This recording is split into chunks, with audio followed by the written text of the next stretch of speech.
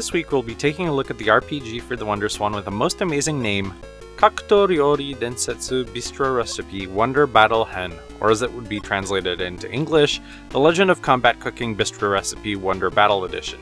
It was developed by Red Company, published by Banpresto, and released on September 30th, 1999. Red Company is the previous incarnation of Red Entertainment Corporation, prior to a change in ownership in the year 2000. Red is probably best known for its help in co-producing the Sakura Taisen franchise with Sega, a highly polished visual novel and strategy game hybrid with memorable characters and fantastic music. It's debatable how good Red is at the actual development of video games, but one thing everyone can agree on is how good they are at character development. Red manages to tie together a character design with fantastic voice actor selection, and great writing that makes everything feel super harmonious, and having a lovable party of characters goes a long way towards expanding a game's IP into a larger multimedia franchise. I'm bringing this up because Bistro Recipe is clearly Banpresto trying to take on Pokemon, and while it failed, it did briefly attempt to blossom into a cross-media project.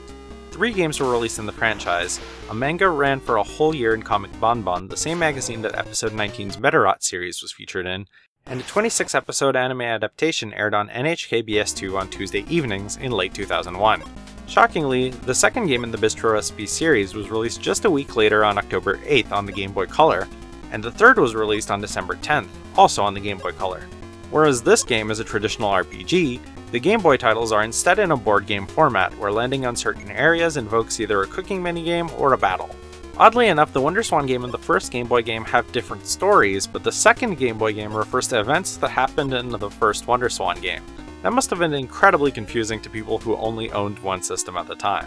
The story of the game is pretty simple. You travel around the world on a ship and enter food-on fight tournaments in hopes of becoming the champion. That's pretty much all there is to it. Nothing is under threat, there isn't really an enemy faction to care about, it's all about going out there and proving you're the best at cooking.